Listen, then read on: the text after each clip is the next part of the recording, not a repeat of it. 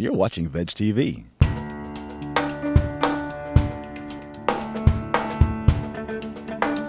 I'm with Tony Kanal of No Doubt here in Beverly Hills at a wonderful fundraiser, a gala for Farm Sanctuary. Tony, what a pleasure to see you here. You're a supporter of animals? I am, Yes? absolutely. Yeah. Yes. Are you vegan?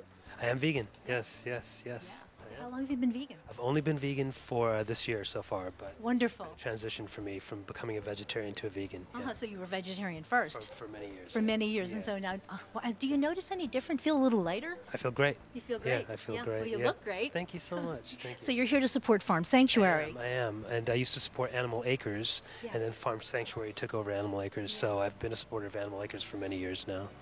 Yeah. So what prompted you to become vegan? I think I've always just loved animals, and then you just start making the connection between what you're eating and what happens to these poor animals. And once you start making those connections and realizing the truth behind, what you're eating, it just there wasn't any other option for me. So you're here in Beverly Hills. Do you live out here in LA? I live in Los Angeles. You do, yeah. So you can go to Animal Acres. It's now Farm Sanctuary. It's only 45 minutes outside of LA.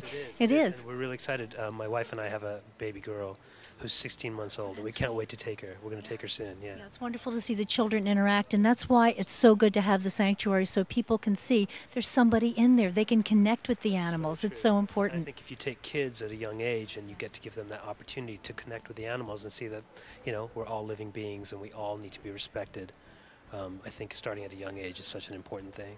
Great. Thank you so much, Tony. I don't want to keep you the event started, but thank you for stopping by and saying hi to VegTV.